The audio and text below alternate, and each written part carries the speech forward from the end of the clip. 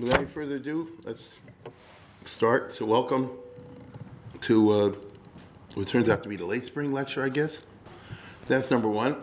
I want to thank the rabbi and all the members of the board for agreeing. And this, I want to thank the tech team, as you see now, has worked very efficiently to make this go on time. When Bill Sachs is home territory, he knows this better than anyone. And I just want to take a word what the genesis of this is, because back on Pesach, I got a call from Chav Roosevelt, Rabbi Hertzberg's daughter, and he said, the yahrzeit is coming up right after Pesach. And immediately thought to myself, what can we do a talk on? It just popped in my head, well, the show where I'm at is originally a Galicianer operation. Rabbi Herzberg was a Galicianer. We'll see what that means. And I said, well, I never did anything on that. And so let me speak about that as a tribute to the yahrzeit. Once I started writing it up, I realized, what are you, crazy? It's like writing about World War II in one speech. It just hit me. I never gave a thought to it. It's a huge subject. And I said to myself, well, we're going to do this right. And it's turned into the current series. And so here we go. Here we go. We're going to be talking this series, I hope, about the Jews of Galicia, which is an episode. It came and went. There aren't any Galicianos left in Galicia. I think everybody who follows the news today knows this is a war zone. You understand? And the Jews, I wouldn't say got the heck out of there, they were killed in Hitler's time, overwhelmingly. So I'm talking about as an episode. But it's very applicable to us today because there are many people, I'm sure people in the audience, whose ancestors are from Galicia. Some people don't even realize it, because I had a talk the other day with someone who ended up sponsoring one of these talks, and he said, well, this is interesting to me because my parents are from that. So where's your father from this and this place?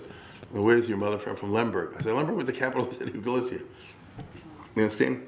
So there are plenty of Jews in the USA and elsewhere who are descendants from the hundreds of thousands of Jews that emigrated from there and went elsewhere prior to World War I and prior to World War II. The main immigration was before World War I, before we had all those quotas. And so hundreds of thousands of Jews. It's really, the numbers are quite remarkable, considering you're talking about just one province, emigrated out of there. We'll see why in the 1800s, early 1900s. Okay, they were the lucky ones, correct? Because everybody else fell in the hands of Hitler and Stalin, which is not what where you want to be. And so Galicia, as with other diaspora communities, was an episode. It no longer exists. It was part of the Austrian Empire, which no longer exists. More on that in a minute. The unique character of Galicia and the Galician Jews was a function of the fact that they were ruled by the Austrians, and that lasted from 1772 to 1918, so it's a little bit less than 150 years. So for 150 years, this particular group of Jews, which was in the hundreds of thousands, and to be perfectly honest, comes out to 1.5 million, if you count everybody who immigrated from there, was under a very unique and special kind of circumstances, different than the other Jews, as we shall see. That's why, as you can see over here, there was something once upon a time called the Austrian Empire, which doesn't mean it's ruled by the Austrian people. The Austrian Empire means the Habsburg Empire. The official name of the royal family, the Habsburg, the official name was the House of Austria, Haus Österreich. So they called the Austrian Empire, I mean the empire that was ruled by the dynasty of Austria. That's what it means.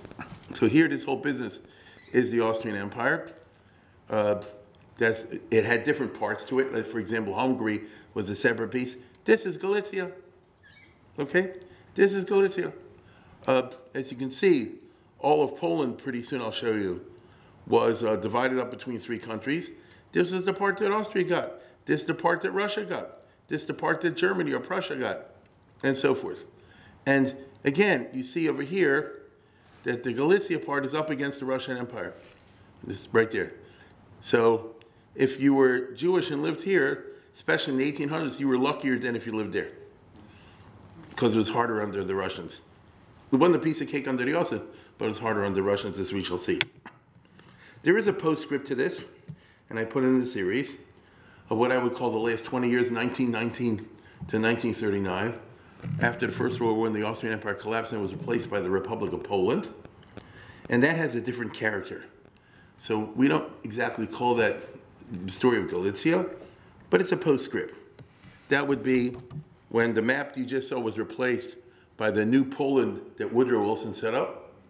And then the area of Galicia would then simply be part of the old Polish kingdom, Polish Republic, in which, as we shall see, the situation of the Jews deteriorated. So you're usually used to thinking that as time goes forth, things get better, although I don't think we think like that anymore. When I was young, I used to think every day and every way the world's getting better and better. It didn't turn out that way. Even though dramatic things did happen there during the interwar period, and I'm talking about Jewishly. For example, I don't know how many people are aware, the Beis Yaakov movement started in Galicia. It's a Galician phenomenon. That's why Rabbi Hertzberg, who started my show, is the first person who pushed for Beis Yaakov in Baltimore. This is from the original journal from 1948-49, and here you have the guys that got the charter for what eventually became the Beis Yaakov School a year or two later, and that's Rabbi Hertzberg. And these are mostly guys from his show, not all, a bunch of Galicianers. So most people wouldn't say, oh, the Beis Yaakov movement, which became such a big deal, is a Galicianer phenomenon, but it was.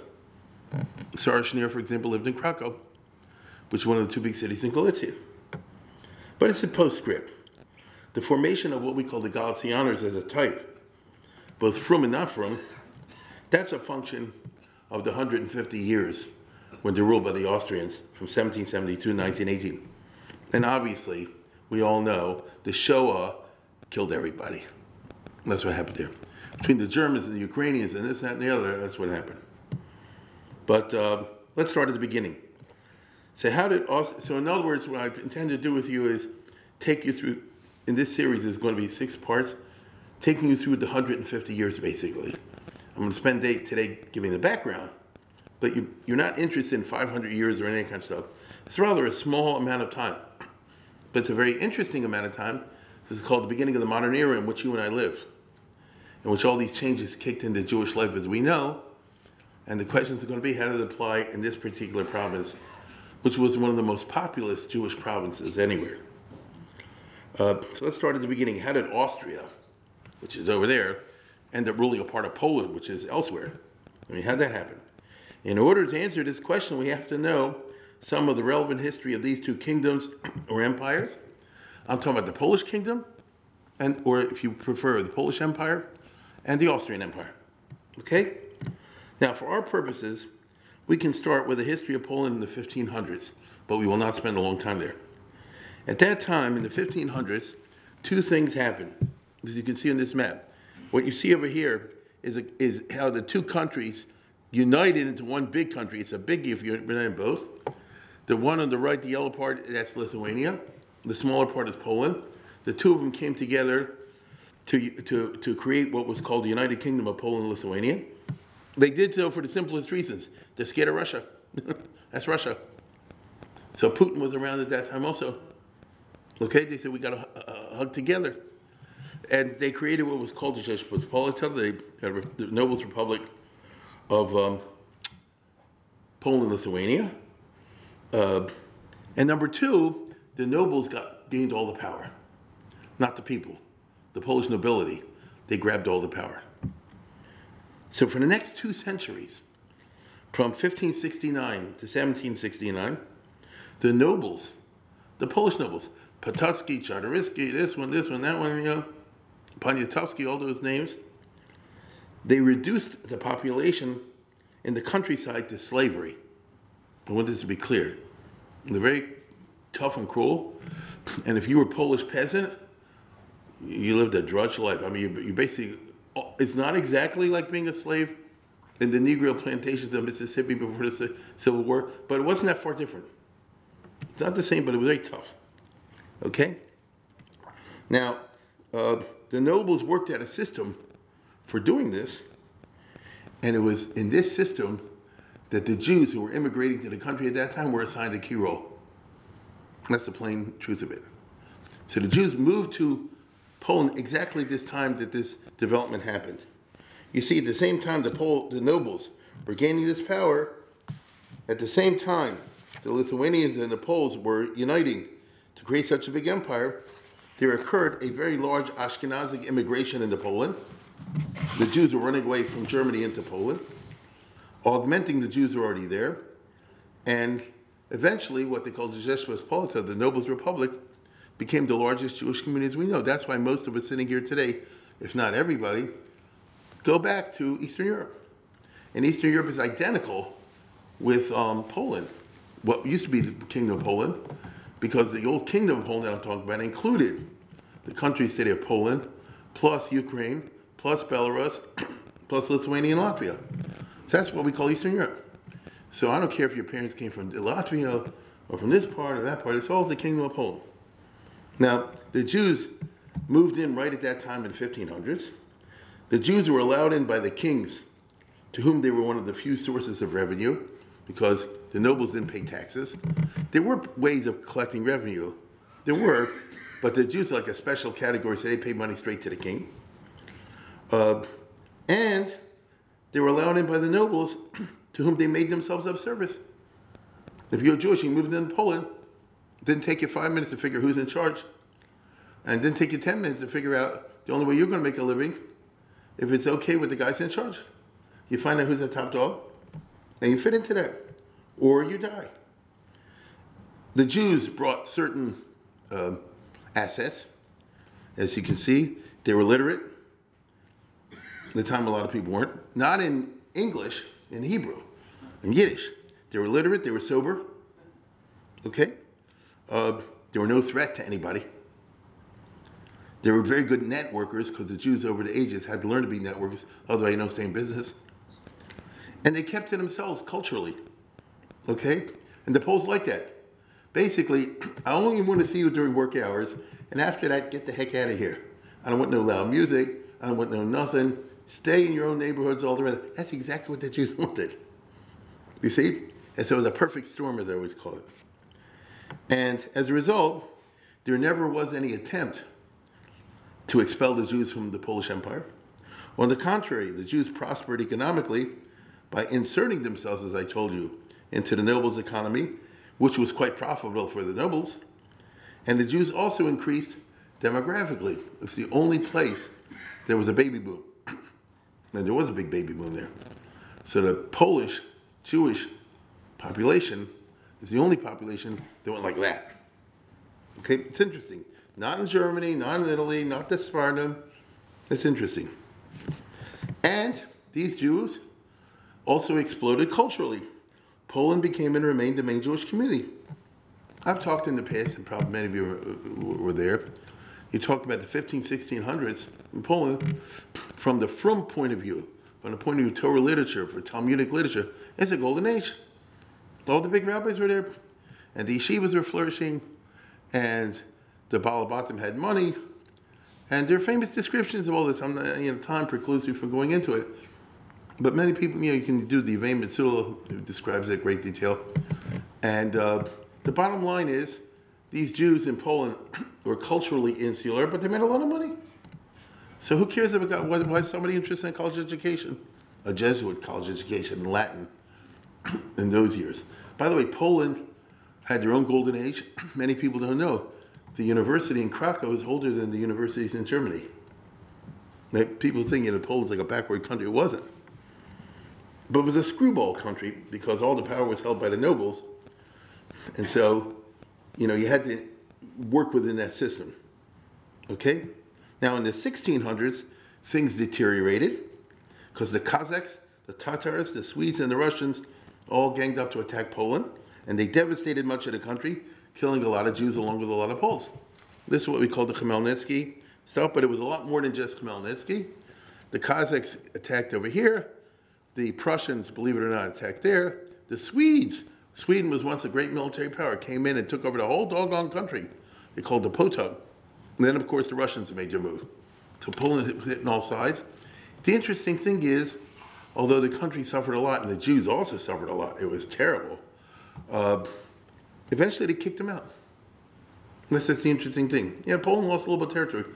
Basically, they kicked all the invaders out. Now, although they didn't drive the enemies out, the invasions had the effect of weakening the country. By that I mean the power of the state.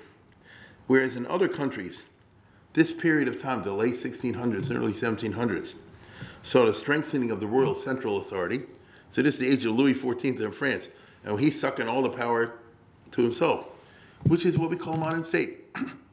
Do you want in America that the different militias should have the power? Or do you want the federal government should have the power? You see, the definition of a modern country is the government has the power. So Poland, the nobles, this did not happen. The nobles were careful not to allow the kings to get too strong.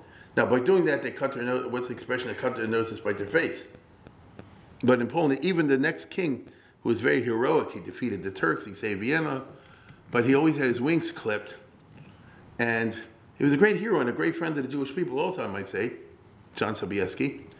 But every time he tried to put an army or something together, they fought him and prevented him from doing so. So they didn't see themselves, let me put it this way. So the Polish nobles are unequaled in their selfishness. Listen, they're only interested in their own bottom line, their own dollar. And didn't give a darn what happens to the rest of the country, so they lost their country. After John Sobieski, it's the 1690s, the nobles elected a German voluptuary prince, who really was looking at this just as an example of a place that he can strut around as a king. So if his most famous claim to fame is the number of illegitimate children he fathered, that was Augustus the Strong, so you can understand that the country went to hell under his leadership. I'm not going into details, but you'll take my word for it. And what was even worse, when he died, his son became the next king, who was even dumber and more voluptuary than the father. I haven't been in Warsaw, but it's very famous. They have what they call the Saxon Gardens. These kings left behind a very pretty park because they were Saxons, you understand? But they didn't really care about Poland. So the country went to the devil. The nobles ran everything into the ground as far as the national interest is concerned. Now, for their own particular estates, they were very good. But as far as the country is concerned, the country doesn't exist. And therefore, as a result, Poland's sovereignty became a joke.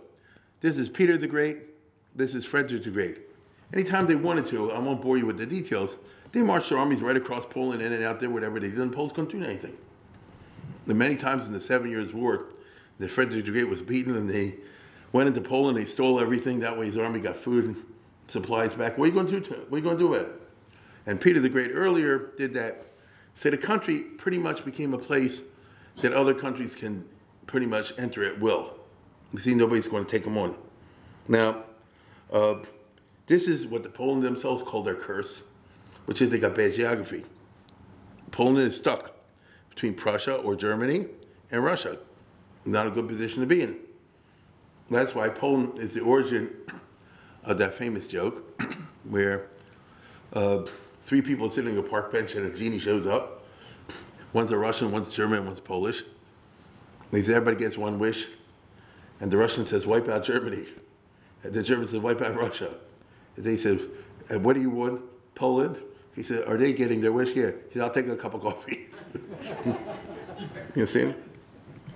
But that's a joke. It really didn't work. So they were stuck in a bad place.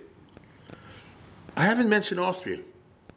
There was something called the Austrian Empire we'll talk about before. They actually were good neighbors. They never had any wars between each other. The King of Poland rescued Vienna from the Turkish siege. They didn't have bad blood. Prussia and Russia, they had bad blood. Okay? Now, again, skipping the details, time came when this was just like such an easy pickings that Russia and Prussia started to plot. They said, I can take a piece, or you can take a piece. We're strong enough to do this. The international affairs is always a jungle. The international affairs is always a jungle. This is what Putin has proved today. Nobody's stopping them. To an international affair, there's nothing but a jungle. The jungle, the weak don't survive, the strong survive. I mean, right now, if I would tell you a year ago it's going to be a war, you won't believe me. I wouldn't have believed it. And this being the case, so it was only a matter of time before the two pounced on Poland. It was too strong to fight. Austria, as I said before, had been a good neighbor.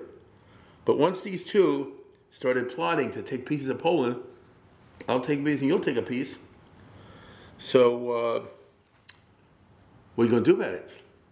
Well, there was three big powers in Eastern Europe at that time. There was Prussia, there was Russia, and there was also the Austrian Empire. And so, in the good tradition of thieves, and when everybody be happy, nobody should make any trouble. I'll take a piece, you take a piece, and you can take a piece too. Like that. That way, we'll all be equal thieves. You get it? Like the mafia, you know, they want you to shoot somebody in order to join. Now, to be perfectly honest, from the point of view of the Russians and the Prussians, they have what you call realpolitik. It makes sense for them to do so. As I said many times, how come Napoleon lost? How come Hitler lost? Because they had to start over here. You get it? So by the time he came up to Moscow, there was already winter. Suppose they would have started here. See what I'm saying? Then they would have gotten there much quicker. So if I'm Russian, down to Putin, I say, I need that place as a buffer zone. In case anybody attacks me, that will absorb the main thrust. And Prussia also, as you see, this is Frederick the Great's kingdom. If you notice, there's a gap in between, like between Gaza and the West Bank. You see? It's called Danzig Corridor. So Frederick the Great naturally said, I would like to hook it all up together. I'd like to add this to my kingdom. That way it'll be continuous and contiguous. So you can understand why they would do it. But Austria had no reason to do this. As we'll see before. The Austrian Empire is a country over. It had no interest. And in fact, Poland is across the Carpathian Mountains, is across the big mountain range. So we have to then look. What's Austria, which is something I'm going to be saying over and over again. Many people don't even know about this because it doesn't exist anymore. Here I'm dealing with what they call the history of the Habsburg monarchy, which is a way professional historians call this. Because it wasn't called the Austrian Empire until the 1800s. There was a family called the Habsburgs. They were a noble family. They wanted to grab as much as they could, just like everybody did. In Germany, you had 1,000 different noble families, each one trying to kill the other, take over. The Austrians, or the Habsburg family, did a pretty successful job of it. And early on, in the 1300s, they had this, right? They're going to have this later, but they started with this, which is roughly the size of Austria today, okay? So notice they were able to grab the Vienna area, Salzburg, and all that kind of stuff. That is when the first of the Habsburgs put the famous rabbi in jail, and he died there, the Mayer Rottenberg. That's a famous story. He wouldn't let himself be ransomed. That was Rudolf of Habsburg, the real Mamzer. But nevertheless, he was successful in founding the beginning of something which would expand. Then, 200 years later, let's go to the next one. They took over something called Bohemia, which is a big kingdom next door to Austria, by marriage. You see, they made the right marriage. They married the girl who was the heiress. She was actually heiress of two kingdoms. So they had a jackpot. When they married her, Ferdinand, the brother of Charles V, they married her. She was the heiress to the Kingdom of Bohemia, which is what we call today the Czech Republic, but a lot more, because at that time, in addition to that, it also had Silesia. So if you, roughly speaking, double the Czech Republic, roughly. So that's a nice chunk of territory. And you add that to Austria, your mama's got a piece of real estate.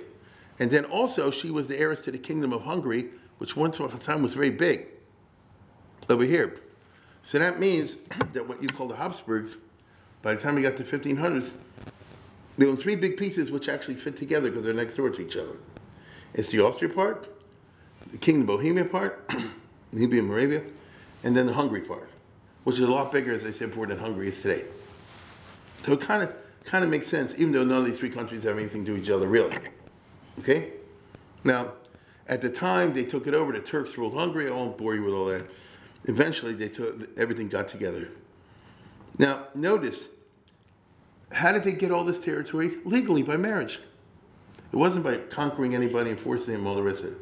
They just played their cards right. It used to be a famous poem in Latin, Bera Gerendali, Tu Felix Austria Nube. Let others fight war, thou happy Austria Nube, you wed. Right? What Mars gives to others, Venus gives to thee. Okay? So, my point is like this. So there was no attempt to take over Poland. You had the Kingdom of Bohemia, Canada, and next door is that big area of Poland. They're all Catholics anyway. You do your thing, we do our thing. Okay? Now, Austria went through a trauma in the 1740s and 50s, and they lost Silesia to Frederick the Great, and they failed to regain in the 7 Years' War. So they emerged tremendously disappointed. This is the history of Europe, in which these two, she was the Empress of Austria, he was the King of Prussia, and he just grabbed something when she became the Empress. She was 23 years old, she was kind of helpless. The Imams committed rape, and he said he could get away with it. She fought back very bitterly and had 2 wars. One's called the War of the Austrian Succession, the other one's called 7 Years' War, which we in America call the French and Indian War. And a lot of battles and stuff like that, she wouldn't let go. Tough luck for her. Frederick the Great was a military genius, and he won almost all the battles. She was up against that kind of bad luck. And so as a result, Austria felt very bad about having lost a big piece of territory, that big province of Silesia. And you see where I'm going with all this, okay? Because Frederick, as you see, this whole area used to be part of Bohemia, part of the Austrian Empire. And then Frederick did like Putin. He just took it, you see? So Austria was all, traumatized. And nevertheless, they realized they had to live with the loss of it. And now what do? The ruler of Austria was the greatest of the Habsburgs, the Emperor of Maria Theresa. I think she's the only woman. And she was the smartest of them all.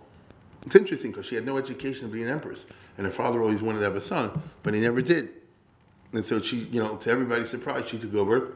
But she was pretty wise. Unfortunately, she hated the Jews. Right? But because she was a strong Catholic in that way, the old-fashioned way. But nevertheless, she was a wise ruler. And she put the country together. And because of her, there's an Austrian Empire. What's interesting is that, by the way, she was a strong Catholic. She had 16 children. Okay? She was the empress.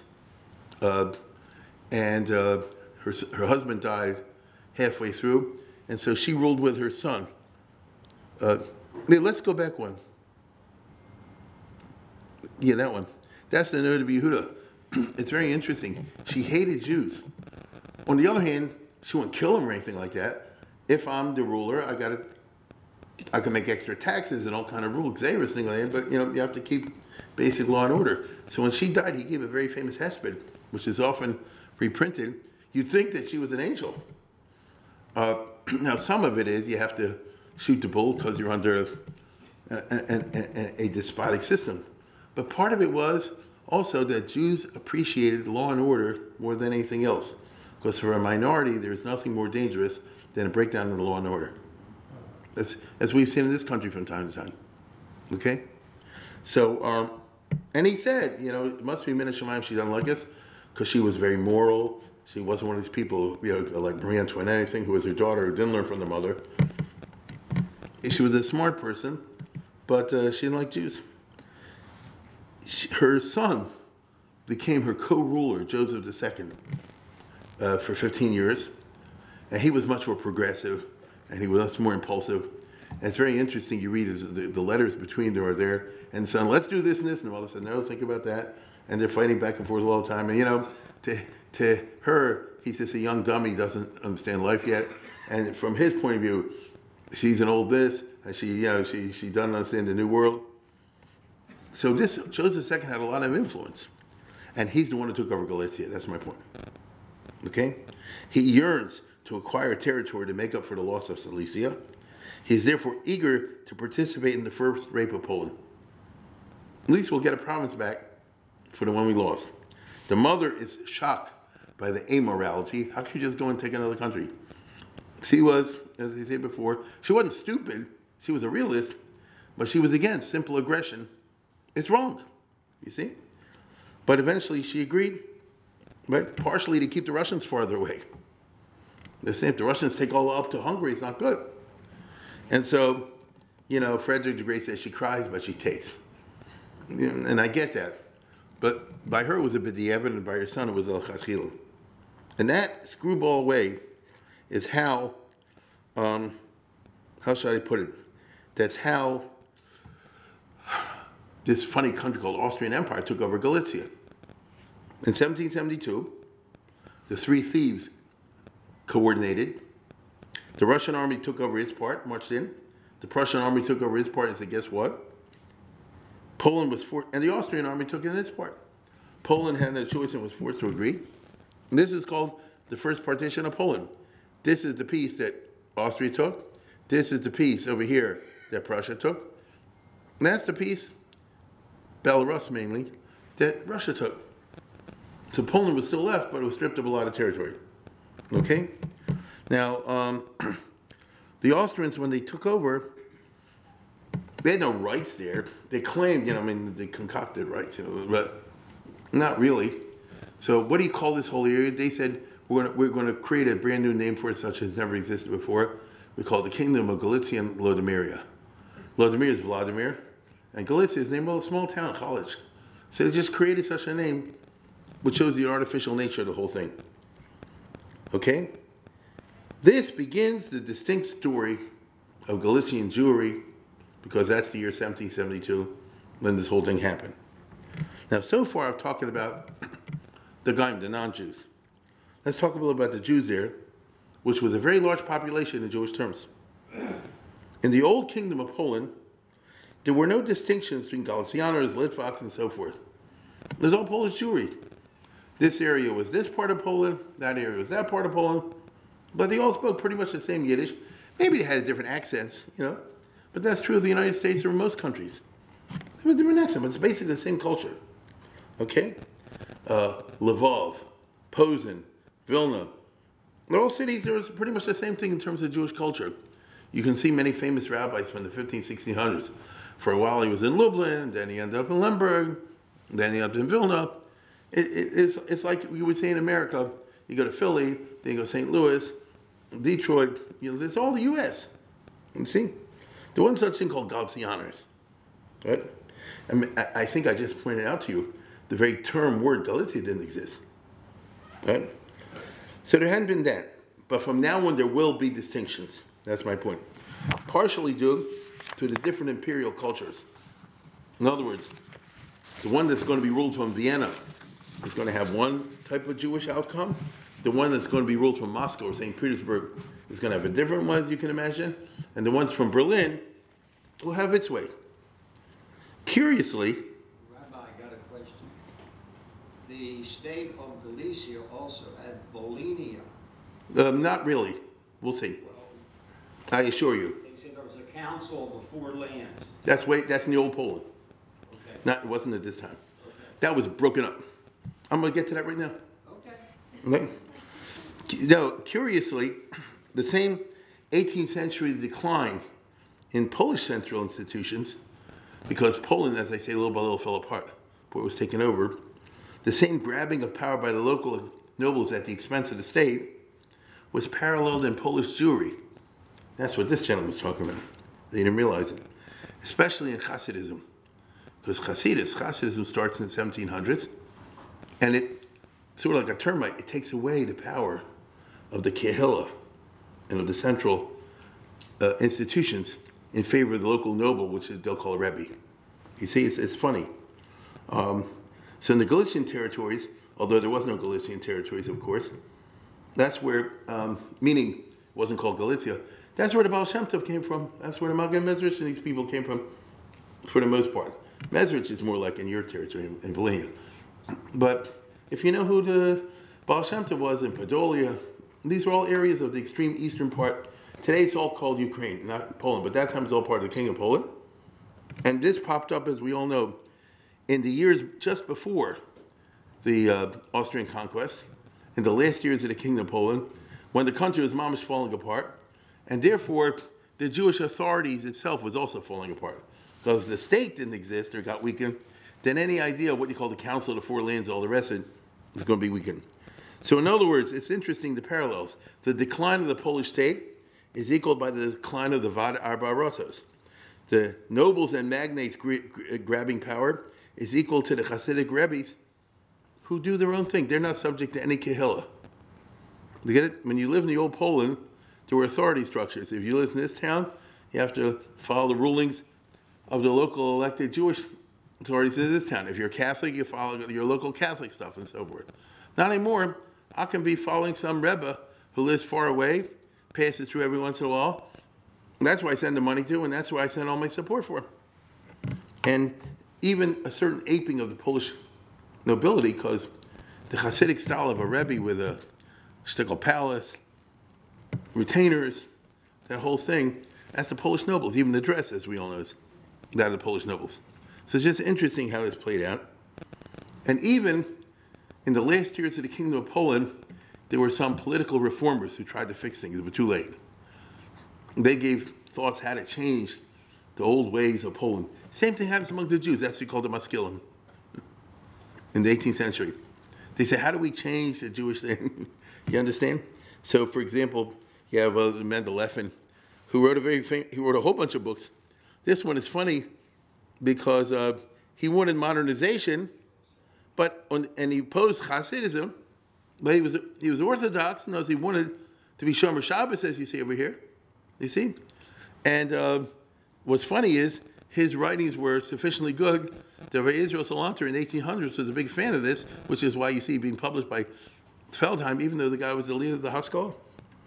His book would never be published by the Hasidim. Now, one more piece. Rabbinic culture, which flourished in Poland, really flourished in Poland, did so as an elite phenomenon. If you were from the few who knew how to learn, you had very good head, you came from a family that could afford to get you tutors, things like that, you're a player. Everybody else is just a watcher. You see? They don't know how, they can't read all these books. The concept of art scroll and such thing didn't exist even, Even Chayyim didn't exist. So how is anybody supposed to crack these books? Seriously, how is anybody supposed to even begin to crack these books if there's zero cheater books or anything like that? It doesn't exist. So as a result, the Kloiza Brody was the #1 kollel in the world in Galicia and in in the Ukraine and places like that. The #1 kollel in the world, the rabbinate of Lvov, all these Gedolim, I don't know, Yeshua, what's the name? The Chacham Tzvi, all these famous names. The Kisos was a rabbi in Stri, in not far from in eastern Galicia.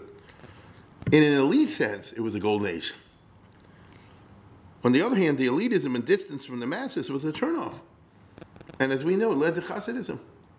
Because in Hasidism, at least you have FaceTime with the Rebbe. You say, what's the point of that? There's a point. It's not like you don't exist. It's not like you don't exist. This is why, in Galicia and elsewhere, the Hasidic movement popped up in Poland. Now, here we are in 1772. The Austrians are now the new rulers. They don't even know what it is they have in their hands. Joseph II says, grab as much territory as you can. And they survey their new territory. And they're like shocked. Because they're Germanic and they're used to order. And this is what the first governor says. The Jews sell unripe lumber at extortionate profit in a high-demand market, which they got from the Ukrainian peasants who stole it from the forest of the Polish nobles. They're illegally appropriated from the royal domains. So everybody's stealing from everybody. It's almost like Baltimore,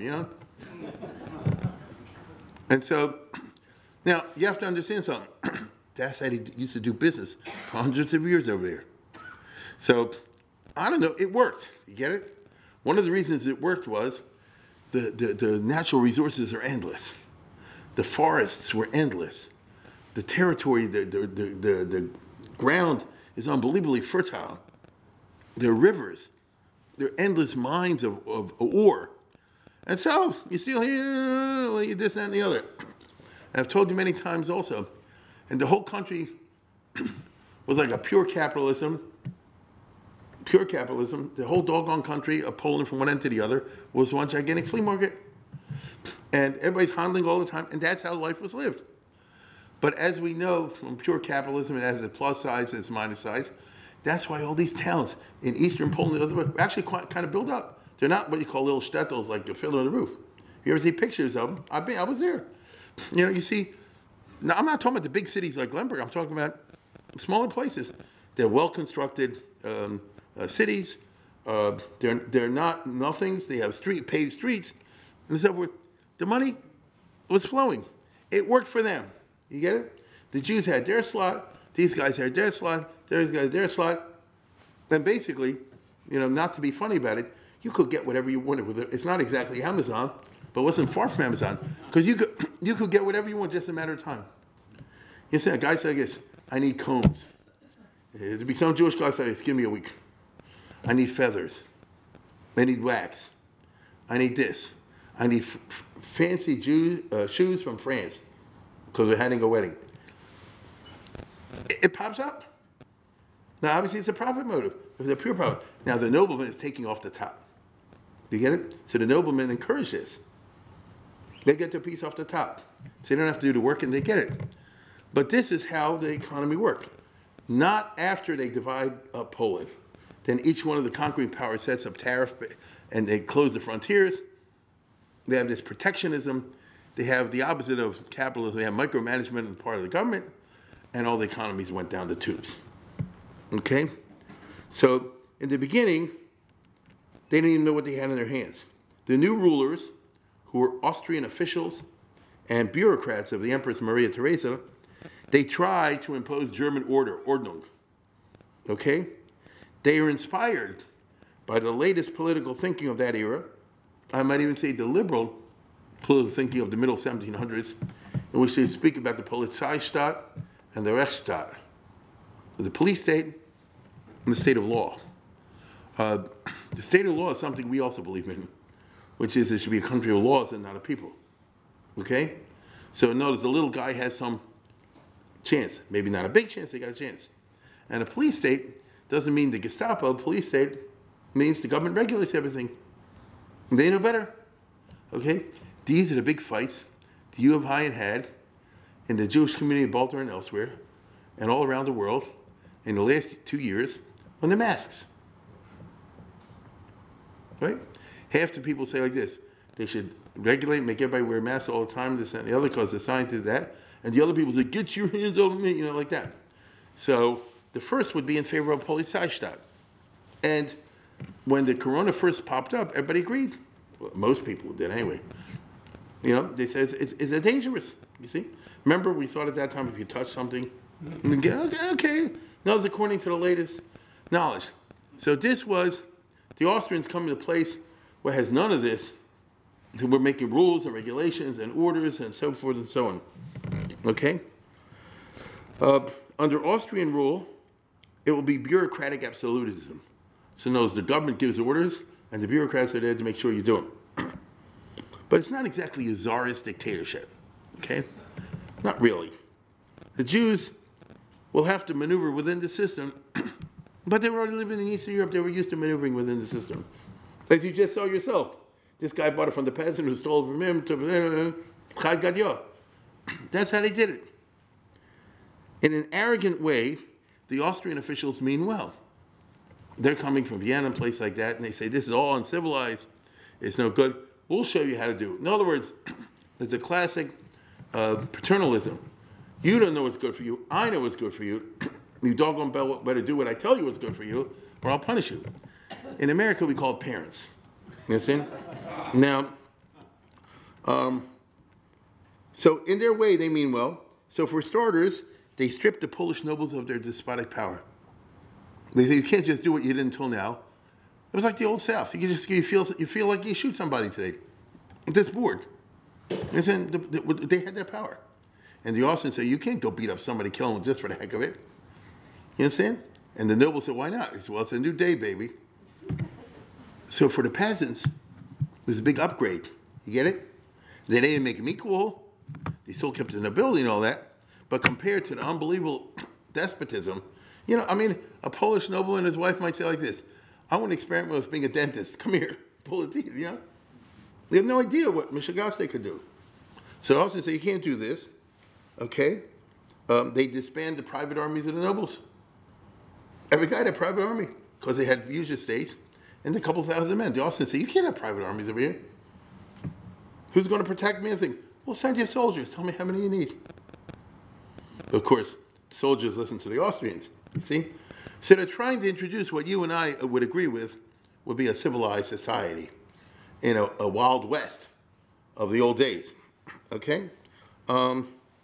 They try to make the nobles pay taxes because you're benefiting from what we do also. And second of all, we're running the country. You can be sure the nobles give them a hard time with that, okay? So they're trying to create what they regard as a civilized, normal country. To some degree, the Ukrainian peasants, because they're the ones that really took it in the chin, and Polish also, are better off now because they can't just be totally toyed with. But you know something? Without thoughtful land reform, which is very difficult, it's going to be a bracha l'balto, a waste of time. One of the hardest things to do is pull off a successful land reform. MacArthur did it in Japan after where he had his Jewish guy from Colombia. It's very difficult because if you give out, you say like this, these guys own thousands of acres, give it out to all the peasants. If each guy gets too small of a portion, won't be able to make a living on it either. Anyway, second of all, small things are not efficient. It's actually better to have a large area like we do in this country. No farmers left in America. The agribusiness took it over. True or not? Listen. So, and anyway, you give out the land to the peasant, some smart guy will get him drunk, he'll sell it back. You understand? And he's going to have children. How are you going to subdivide that? So it takes a great deal of chachma to do successful, what you want, which is a successful land reform. When you do that, then all of a sudden you've turned all the peasants into supporters of conservatism. It's called the wager of the strong. Do you follow what I'm saying? Because now they're invested in the system. So one of the great achievements of the U.S. was they did a successful land reform in Japan, okay? Not in this country. And usually it doesn't work. It didn't work with the Austrians either. And so, let's put it this way. The agriculture will be very backwards and very inefficient. And the only reason I'm telling you is this, there'll be a lot of starvation in Galicia, including a lot of Jews. So every year in the 1800s, several thousand Jews will die for starvation. Also Poles and Ukrainians. This is one of the reasons some of you may be related, descended from Hungarian Jews in like Eastern Hungary, you know, in Transylvania, Marmaris, those places. They ran away to Hungary way back when from Galicia because in Hungary the society was better organized. He didn't starve to death. Not necessarily be a millionaire, but he didn't starve to death. You see, in Galicia, it was tough. We'll talk about that more in the future. Okay? There's an urgent need for revenue from the Austrians, obviously, to run the occupation. The occupation is, of course, expensive. Now, Maria Theresa and her son turned their attention after the nobles and eventually get to the Jews. Personally, as I told you before, she hated the Jews because she considered them all rip-off artists. Look what she says. I know no greater plague than this race. Okay? And what she meant was, if you leave the Jews alone, they'll buy up all the land, they'll go into usury. There was truth to this. You see? So it's very tricky, these issues. On the other hand, by acquiring Galicia, she doubled the size of Jews in her country. She used to have 70 and 80, she used to have altogether 150,000. And when she got Galicia, she took another 150,000. So for somebody who doesn't like Jews, they got a booby prize. On the one hand, they were here, and as their queen, she did feel responsible for their welfare, but in her bureaucratic, despotic way, she thought to bring order to Jewish life vis-a-vis the state, that's the best way to go. And if the Jews did not appreciate her efforts, it just showed you what a bunch of jerks they are. Bringing order, of course, meant discriminating against Jews in general, but making exceptions for those Jews who benefited the economy. So anybody who was supplying food for the army, organizing the state lottery, helping out, some way or another, which is exceptional. They were given privileges. Everybody else can rot. One thing, though, for sure, not going to be no state within a state. We're not going to have these kahillas like they used to have when they run their own affairs. Everything is under the Austrian state. So she set up a whole system, tried to, with a chief rabbi who was supposed to be like archbishop. Everybody has to listen to the chief rabbi, and chief rabbi has to listen to her. Okay? So notice, basically, she wanted to turn all the Jewish kahillas, which are famous, and there were 300 of them in Galicia, into a Judenrat, like the Germans did. Now, I don't mean in the Hitler way at all. Nevertheless, they should become an instrument of the state. You see? So that the Austrian government can use it to control the Jewish religion, which the Jewish religion had traditionally benefited from extreme decentralization. I tell you, the Jews always say, I don't want nobody paying attention to what we're doing in our community. We'll pay the doggone taxes. Tell me how much we're talking about. We'll come to some kind of agreement and just leave us the heck alone. And it used to be that these Christian governments are like this. Jews are so stupid, so nothing. I don't even want to know what goes on in their dumb communities. They just say, good. Now it's a new day. And the governments are like this. Where do you live? How many people in your family? How much tax you pay? What's your occupation? Let me see your W-2 forms and all the rest of it. That is not what the Jews like. She was smart. She knew that the Noda B'Yehuda was the biggest rabbi in the Austrian Empire, which was true. And she actually said, I want you to be the chief rabbi of Galicia. Right? Because you'll have the authority and maybe you pull it off. He wanted to do it, but in the end he didn't do it, and later he was glad he didn't do it. Because he would have ended up being like a tool of the Judenrats. You understand? So basically, as we go to the next one, you'll see, now Maria Theresa would say, you can't do any excommunication from that. You can't put any harem, except when I tell you to. Here's who you should put in religious excommunication. The chief rabbi does it, and he exercises on supervision of government. So you should excommunicate evaders of taxes, smugglers, or deserters from military service. You see what I'm saying? You want to use the tools of the Jewish religion, but for state purposes. The classic enlightened despotism kind of move. You want the religion there, but you want it till you can use it. Okay. Now, this is all part of what we call the Pufendorf police state. Pufendorf was a famous professor, the German professor in the 18th century, who talked about the police state. And again, they didn't mean police state in the good sense, as they see it. And so Maria Theresa applied paternal government in its most minute details to the internal life of the Jews. She even gave regulation which Masechta everybody should learn that year. That's so Germanic. You say you want to control everything. She devised the rules for bestowing titles of Chabarenu. She wanted to control the smicha process. You get it? And for granting licenses for the reader and the shochet. She wanted to control the Kabbalah process.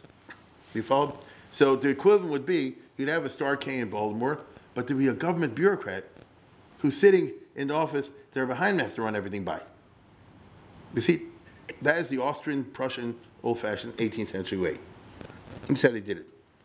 This was the beginning of a series of decrees which deprived the Kehillos of their autonomous coercive status, which once upon a time had been the glory of Polish Jewry. I'm hoping in the 3 weeks we just worked out the details, me and Shmuel Tarshish, to do a series in the 3 weeks on the history of the Jewish coercion down the centuries. The old Kehillos and how the Jewish courts administered religious coercion, even though that's a dirty word today. Once upon a time, they all gloried in it. But once the Austrians take over, they deprive them of this power. Contrast the status of the Jews under the King of Poland with the new Austrian reality under Joseph II, who succeeds his mother as the Austrian emperor. The Jews used to, as I say before, by their conditions, had it good. We pay the taxes, maybe it's a little extra money. They tax them heavily, okay. But they also let them make money any way they wanted. So I can handle the heavy taxes. You see? And in return for that, we do whatever we want. You live in a town, here are the Jews, here are the Christians, they work it out, however they work it out. Truth of the matter is, the only person they had to deal with was the guy who owned everything. The nobleman. Because in Poland, with few exceptions, a single guy or a single girl owned the whole town and the whole province. That's how it worked. You know what I'm saying? That's how it worked. I know I've told this story many, many times. To give you an example I'm talking about. In 1744, when you had the city of Brody, which is eastern Galicia, now Ukraine, and was very much a commercial entrepot. And those, they had Jewish merchants there who had international connections. And Mrs. O'Leary's cow, knocked over the fire and the whole town burned down. Because in those days, you built everything out of wood because that was the most available substance. And the whole town burned down. All these guys have been millionaires who were ruined. Okay? The owner of the town was Prince Potocki. You've heard of Potocki. And he owned the whole area, like more or less half of Maryland. And he heard about it. He summoned the top 5 or 10 merchants who were broke now as a result of the fire, called them to the palace, and he opened up a safe and gave each guy in cash what you and I today would call $100,000. Something in that area. Not as a loan. But why did he do it? He didn't like Jews. They didn't like him. He's a Catholic. They're Jewish. What's that got to do with anything? What's that got to do with anything? You see? He was an intelligent steward of his own economic interests. And he realized if you give some loser $100,000, he'll blow it in Vegas in 2 weeks. Right? He'll buy himself this, that, and the other. But if you give a businessman, you give a business person $100,000, they'll put into their business. Right? Put in their business. And so, and remember, at that time the Jews were sober, not like today. And so it's because the Jews were sober and didn't drink that they ran all the bars. That's why the Polish noblemen gave them all the bars to run. That was the reason. You couldn't give it to the others don't drink the merchandise. It was true. It's Eastern Europe. May I point out, Jews never encountered booze in their history until they came to Eastern Europe. The Jews always lived in Middle East and in Southern and Central Europe. That's wine. See? Whiskey, vodka, that kind of doesn't exist. Only when they moved to those regions, they discovered these whiskey things which the nobles use. It's like a monopoly. You know, like company towns used to be years ago. The workers and the peasants will buy it at the local store and they'll take money that way. So these are all the screwball situations of the economics that worked once upon a time. And what I'm trying to say is that the Jews did okay under that system. There were a lot of poor Jews, but there were also a lot of middle-class Jews, you see?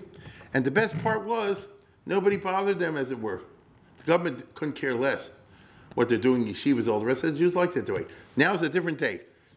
Now every school has to register with the government. They send inspectors. They want to know what's going on.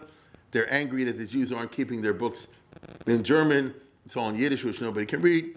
They say, Jews don't want to show the books to the guys. Jewish attitude is the old one. They never paid their taxes individually for 1,000 years. You always paid your taxes through the community. And so, let's say it was Brody for our top of it. Let's say the government said we want $2 million. Okay, so you told me the number, and now leave it to us how to raise that $2 million. It's not your business. You will get cash on January 1 or whatever the date is. You'll get your cash. How that happens, and it used to be the king's, I guess, fine. Don't got to pay it to internal revenue. Don't have to deal with unions, no pensions. They get the money like that. Now it's a different story. So it's considered very, bothersome. So the story I was telling was that they gave each guy $100,000. They went right away to Germany, to Leipzig, where they had the great fairs, commercial fairs of yesteryear. Each one had cash. So you know what kind of deal you get with the cash. They bought up a huge amount of goods. It was eventually shipped back to Brody. They started rebuilding the town from scratch. It took 4 or 5 years maybe, and the town was double what it was. The business coming in was double and triple what it was. They were trading with China and with Connecticut. Wow. That's what I'm trying to tell you. They're trading with China and Connecticut. So what's the point? The guy who gave out $500,000, $600,000, he saw that 10 times over. So it wasn't he liked them. That's how they did business in the old days. This one happened under Austria, just like one happened in America. Okay? So anyway, mind you, the Austrians did not abolish the kehillas. They turned them into instruments of the bureaucracy. Primarily, the Austrians were interested, of course, in co-opting the richy rich. The Rabbanim, they wanted to turn into functionaries and officiants, because that's what the Catholic clergy is, whose wings were indeed being clipped at the time of Joseph II under something called Josephinism. Many people don't realize that the real brain trust under Maria Theresa and Joseph was the ex-Jew, the Chazan who converted, Albert von Sonnenfeld and his son Joseph von Sonnenfeld. Once they became Catholics, all doors were open to them, and they rose to be the #1 advisors of Maria Theresa and Joseph II.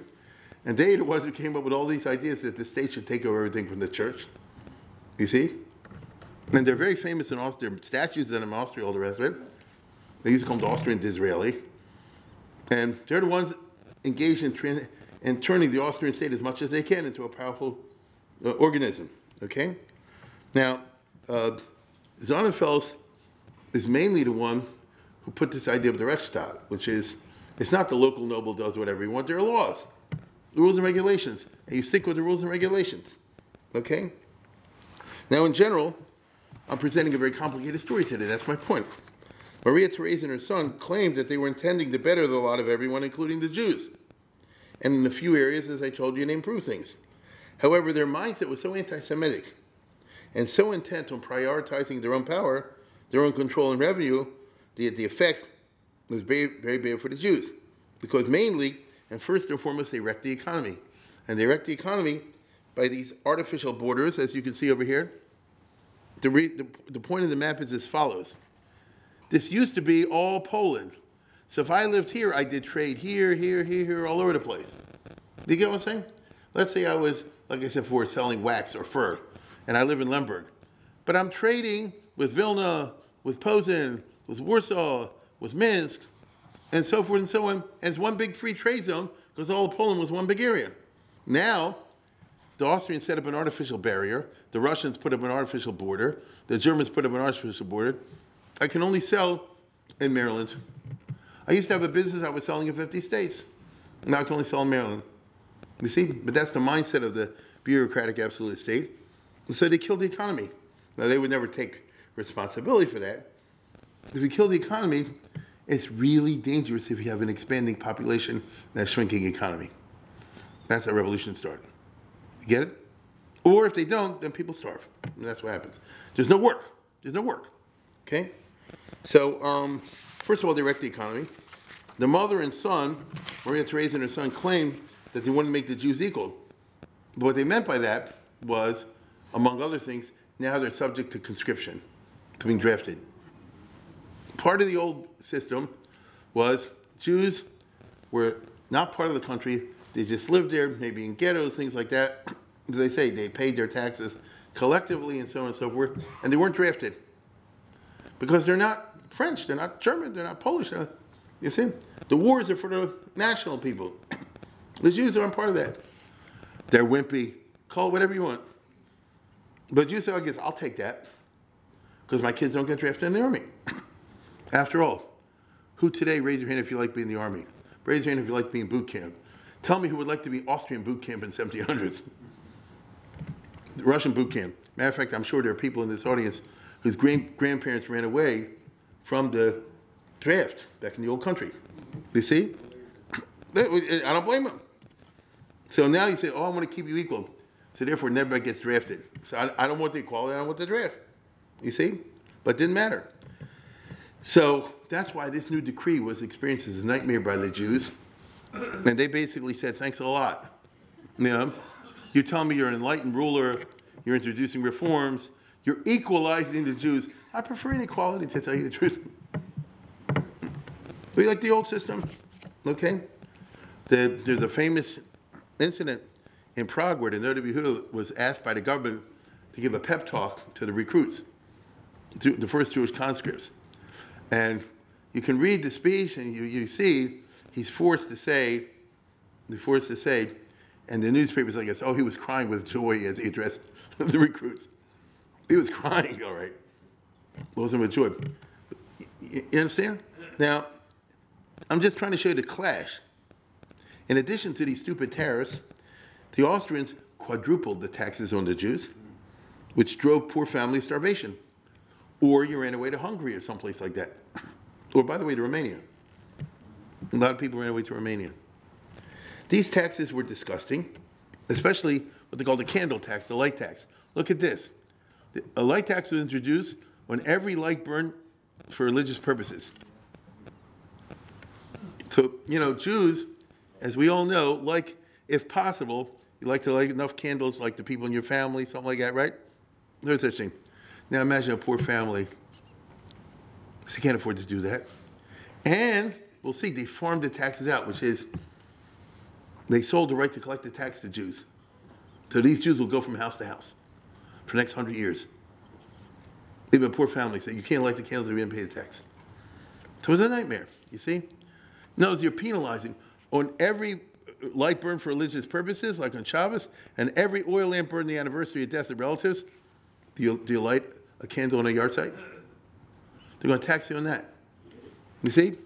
On every candle used in the synagogue on the Day of Atonement, on every Hanukkah light, and every candle lit at a wedding. You see what we're dealing with? This tax ranged from a half price for Hanukkah light to a florin. Florin's like $10. For a torch at a wedding, the great source of annoyance, $10. I don't mean $10 today. $10 then. Right? It was real money. So basically, they're attacking the mitzvos. Look at the next one. They established at present 4,000 florins to the Jews for importing esrog. Right? So in other words, they hit the Jews where it counts. That's my point. There were similar taxes they now impose on kosher meat. And again, they farmed it out. So, you buy the right to collect the tax. Every time anybody buys a piece of meat or a shecht or whatever they do, they hit with taxes. It was terrible. In other words, a disgusting system to screw over the Jews for practicing their religion. The entire system naturally created a whole network of mukusim and delatoria, informers, snitches. Well, this kind of system brings out the worst. Like I said before, let me put it this way, I don't have a job. I get a job working for a tax department. He says, your job is to patrol this area. Anybody lights a candle, find out. Or any lady buys a chicken, something like that. For everyone you get, it's like when they say like this, you tow a car, they get, the towing company gets money out of it. You see? This is what I'm trying to say. So let's put it this way. What a terrible contrast to the old kingdom of Poland. None of this ever existed. The old days, for hundreds of years, they worked out how much the community pays the government. The government typically, this went throughout Jewish history. The government would say, we expect $3 million from you this year. $3 million. There was a famine, there was an invasion, my kids are sick, 1.6. They finally worked out a number, and that they kept. You see? So it's a much more realistic and flexible system it used to be. It's also true that the Austrians honestly thought that the Jews were nothing but junk.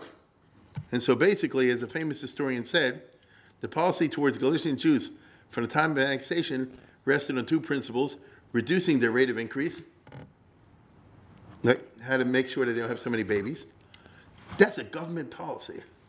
And implementing means aid at their moral, religious, and cultural improvement. So basically, Judaism thinks, how do we make you civilized? That's how it is. I will discuss in what's left tonight 3 areas in which the new rulers interfered in Jewish life, and then we'll carry us in tomorrow.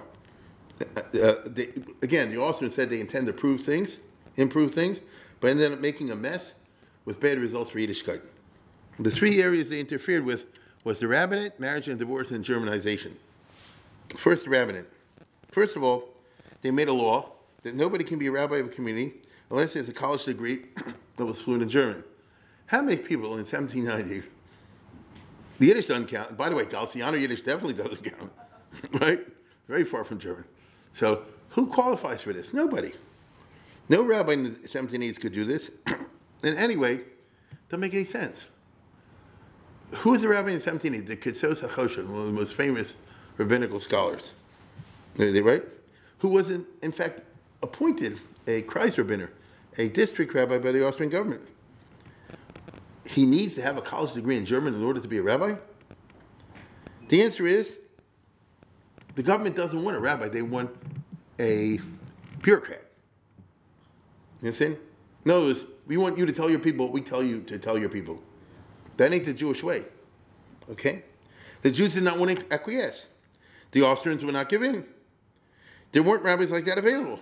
And anyway, what are you going to do? Does that mean that the community should not have a rabbi altogether? That's not what the government wanted, because they want somebody to maintain morality and so forth.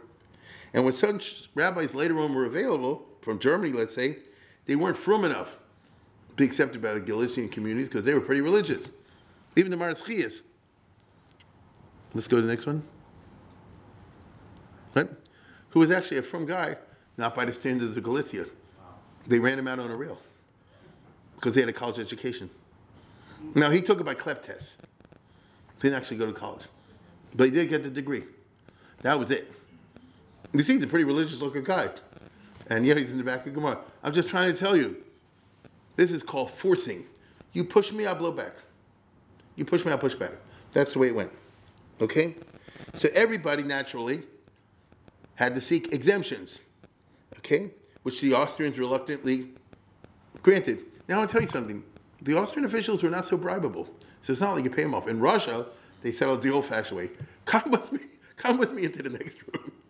You say, let's go to the back and discuss this. Didn't work like that with the Austrians. And so basically, you had to file papers to get an exemption that this guy should be allowed to be a rabbi in this town, even though he doesn't have a degree, because of this and this emergency reason or this exigency or things like that. And since the authorities would not grant the exemption too often, communities simply started not having a rav, a chief rabbi of the town, not a real one, not someone with charismatic authority. And having a rav with charismatic authority had always been an essential component of Jewish ordinance, of Jewish law and order. How do you keep a community not tearing itself apart? There has to be some kind of system of charismatic authority. Jews had large numbers of children, all the rest of it. If there's not a respect for parents, for elders, for the rabbi, for this and the other, everybody become a juvenile delinquent. The girls are going to do this and the other, which is what's later going to happen in Galicia. See, so the government, once again, sabotaged its own interests. This had terrible consequences, especially in the breakdown of traditional family structure, as I said before, in the context of numerous children. And as you see over here, Galicia will later on become, I'm sorry to say, one of the main centers of Jewish prostitution around the world. Because the whole, what do you call it, system of respect for traditional authority collapsed, and the result is that young people can be easily taken advantage of. And they were, because there's money in it, okay? So it was counterproductive. To tell you the truth, this would happen in Israel with Ben Gurion and the Marlborough, as we all know, right? What happened? What's the sin against the Sephardim? They came to Israel, they put them in all these situations. They destroyed the traditional family structure. So Jews would come from Yemen, Iraq, Morocco, with 5, 10 children. But in the old country, if the mother and father said something, that's it. In a new country, they say, don't listen to parents, they're fuddy-duddies, they're over the hill. Okay, so you've got a bunch of teenagers and whatever running around. Pretty soon, they're going to end up in trouble. And the police have trouble in their hands. Now, that's interfering with the rabbinate. Now, marriage and divorce, which is a very complicated story, but I'm going to give you the basics. That's a whole series by itself. The Austrians were always afraid there shouldn't be too many Jews. In Bohemia, where they had 30, 40,000 Jews, Prague and those places, so there, it was a smaller population and much more police control. And so the Austrians, early on, enacted what they call these familiant laws, which means only one person in the family is allowed to get married. See? And there better not be any illegitimate children running around. So what's everybody else in the family supposed to do? Tough luck. Why don't you leave? That's where you get your Hungarian Jews from. They ran away from Bohemia, the ones that couldn't get married, ran to a country called Hungary next door. Or somewhere else. In the 1800s, they ran to a place called USA. Maybe you heard of it. Because these laws didn't get rid of until 1848. So they tried to do that with the 250,000 Jews, or whatever, in Galicia. Hasidim. Good luck, baby. Okay? there's a long and bitter parsha of Joseph II, who meant well in his mind, but was so doggone obtuse and stupid and bureaucratic. I mean, he issued 17,000 laws during his reign. He was king for 9-10 years. So the guy was a micromanaged freak. You see? He tried to control Chuppah Kedushin and Gittin. Notice he said like this: my officials can be justice of the peace. And if the Jewish law calls for, a chuppah, we'll set a chuppah up by the justice of the peace, and you don't need a rabbi. We'll have the Austrian officials do it all. They didn't get it. You understand? He wanted his officials to administer even Choshen Mishpat. We don't need Jewish courts at all. If you have religious issues, Moses Mendelssohn had written for the Prussian government earlier, like a kitzer, you might say, a digest of the Jewish civil law. We can use that. This is how he saw it, you understand? And basically, the emperor wanted to eliminate the rabbis, have Austrian judges be Masada Gittin. Issue all the divorce regulations, which in the Jewish religion is considered very serious business. It's got to be done just so. And obviously, it's only got to be done by believing Jews, because after all, it's a religious document. Not to him. In his weird way, he thought, the emperor, that he was helping by being a micromanaging control freak, but he always made things worse, which is why all the people came to hate him, even though he said, I'm doing everybody a favor. As I just said before, look at the next one. 17,000 long. And by the time he was, in fact, it broke his heart, because the whole empire went into revolution. The Hungarians didn't like what he was doing to the Hungarians. The Bohemians didn't like what he was doing to the Bohemians. The Romanians didn't like what he did in Transylvania, and so on and so forth. So instead of everybody liking it, the whole place was in revolt, and his brother had to be mavatal at most of it. Worst of all, the Jews bitterly resented the laws, setting up all kind of bureaucratic hoops before you could get a marriage license, which didn't apply to all the other guys who didn't have to go through all this junk. Now, they thought the Jews would roll over and play possum, It worked in Bohemia. You can't get married unless you have a high school degree and you pass a law, memorize a certain catechism, all the rest of it. Really? You want to try that in Galicia? 200,000 Jews, 300,000, are you going to try that? It never occurred to these idealistic rulers and bureaucracies that familial laws, all the things that go along with them, which didn't apply to anybody else, is unnatural. Right? It's not natural. People want to get married for a whole bunch of reasons. But I'm just saying, from the physical perspective, what's your plan exactly? You see, local bureaucrats on the spot warned Vienna about it, but Vienna, the imperial government, went back off. And so the result was, they said, the heck with it. Well, how about you go still a chuppah, silent chuppah, in which you just have illegal marriage, meaning you have Chuppah Kedushin, which works by Judaism. So you don't even need a rabbi, by the way. You have a chassan and a kala, you have the 10 people there to be witnesses, you give the ring and so on and so forth. But it's very bad. It breaks down the institution of marriage. Turns the whole institution of marriage into a joke. I get it that somebody can say this. If it works by us, it works by us. We don't care what the others think. But if you had to hide it from the police and you say, who's this lady living with you in your house? You have to lie and so on and so forth. It debased what should be the most sacred of all institutions. It's in the interest of the state. Don't you agree? To maintain the sanctity of the institution of marriage as a stabilizing factor in society. Now, maybe you're not allowed to say that in this day and age, but let's just go back 20 years. Right? That used to be, what I'm trying to say is like this. Even if states aren't doing it for religious reasons, they're for social reasons. You're undermining that, okay? And so as a result, what happened? Everybody's illegitimate because nobody got married legally. You see? And there's a famous story of Yosef Rosenblatt. He was born in Ukraine.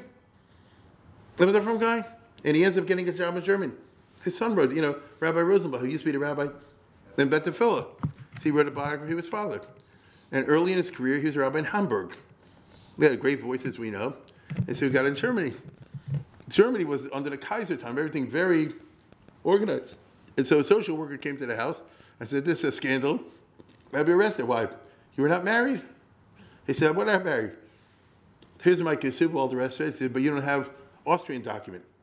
Therefore, you're living in sin. You understand? So I'm trying to say, this is a crazy thing, and neither side would back off. It's one of the most famous aspects of Galician Jewry, right? After 90 years or so, the familial law was abolished, but the bad habits were already ingrained among the Jews. Even when you didn't have all these regulations anymore, it just became a minhag. You just have like a private chuppah. Nobody got married. I mean, nobody, but most people didn't get married regular way. You understand? And basically, I guess if everybody in the town is illegitimate, then nobody is. You see, you do like that. So, again, this was disastrous on many levels. The historically honorable and proud status of the Jewish wife was undermined. Okay? She had to be hidden as far as taxes and other things, ended up being more like a concubine situation. The Jewish laws are challenging as it is as far as the woman is concerned. This made things even worse in terms of the fact that someone can take really advantage of a woman, especially a girl, with all kinds of things, kedushay schok and kedushay schita. Notice, you persuade a girl at a young age to accept a kedushin. The community isn't regulating this anymore. Next thing you know, she's 10, 12, 14 years old, whatever. Now she's married to a guy. Maybe he wants to blackmail her family into getting money to get a get. Maybe it's even worse, like in the 1800s, when the guy married her in order to lure her to go with him to South America, where he dumps her in some kind of brothel. Things like that. These things happen. In other words, the sanctity of marriage is very important for the status of the woman. You follow? And when it became, as a result of all these screwball situations, that the marriage itself became something done under the table, as we call it over here. So it terribly caused the status of the women to deteriorate. Because even in the best of times, the Jewish laws are, as you know, it's too hard to get divorced and too easy to get married in Judaism. Okay? And finally, as I said before, it facilitated these people taking advantage of them. Jewish criminality, therefore, started to increase. And it's not surprising when you have a bad economy and a baby boom. That is when crime takes off.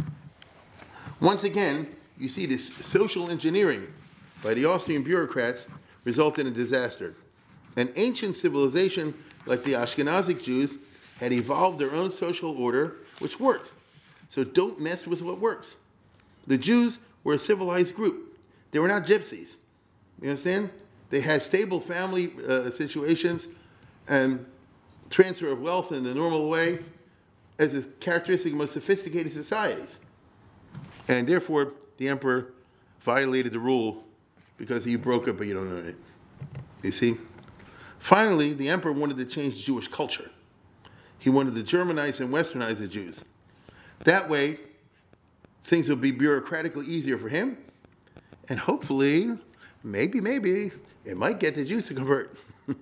You see? The Jewish masses at that time were overwhelmingly religious. They didn't want this. Too bad. So now starts a whole big parsha where they clash over this. But since the hour is late, let's pick this up next time. Good night.